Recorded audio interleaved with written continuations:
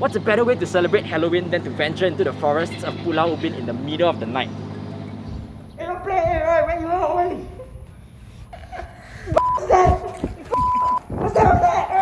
Let's find out in our little red jungle. Hey. Wow, look, now there's so many plants and animals. In just a 10 minutes ferry ride away from mainland Singapore lies the island of Pulau Ubin.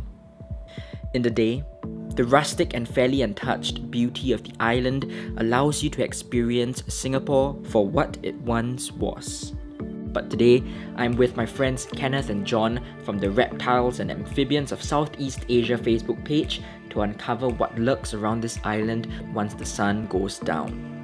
Because of all the nature and trees around Pulau Ubin, snakes are much more commonplace here than they are in mainland Singapore. With at least 28 species of them slithering around on this island, how many of them can we find in just one night? Well, in just the first hour, we meet the Oriental whip snake. Also known as vine snakes or Ahatula prasina, this is one of the most common snakes we have in Singapore. Being arboreal, green in colour and very slender, people do often overlook them as tree vines, hence the name.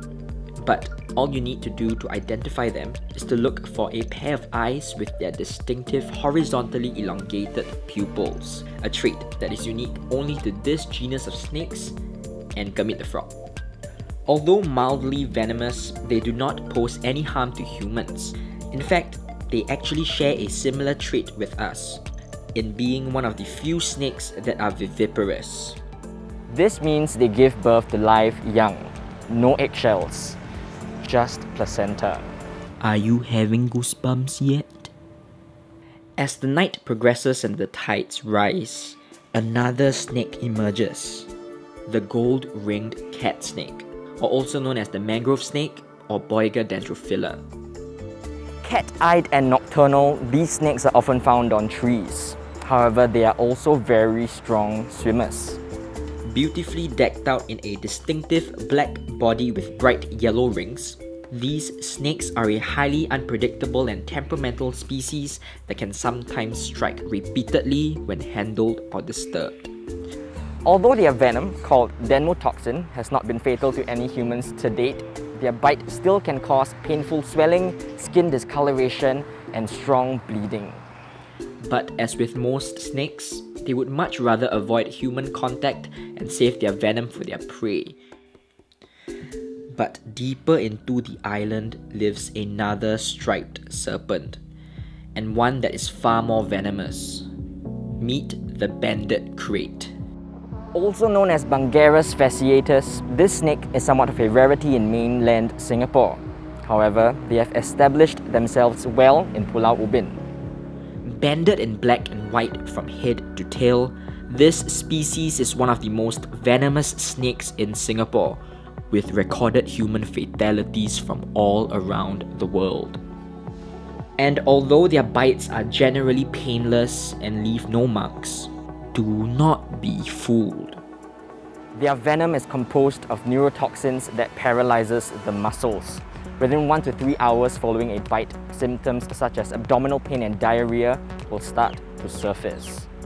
And soon after, your diaphragm would cease to work and you would no longer be able to pull oxygen into your lungs. Are you scared now?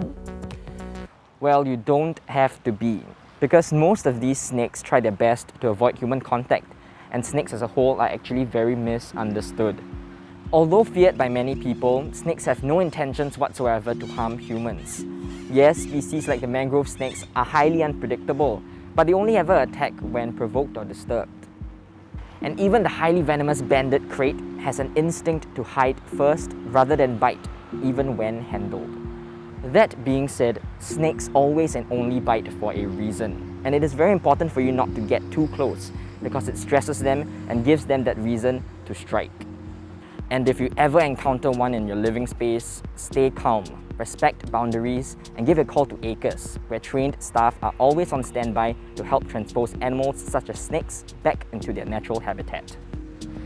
And that is all we have for today's Halloween episode. I'd like to give another shout out to Kenneth and John from the Reptiles and Amphibians of Southeast Asia Facebook page for asking me along for this overnight hike and for providing all the wonderful photos that you have seen in this episode. Go check their Facebook page out because they have a lot of wonderful photography on there which they use as a tool to help teach the public about wildlife. And as always, subscribe to this channel and follow me on Instagram and Facebook. Thanks for watching, and remember, keep your eyes peeled because it's a jungle out there. Okay, that's the sea. Okay, bye.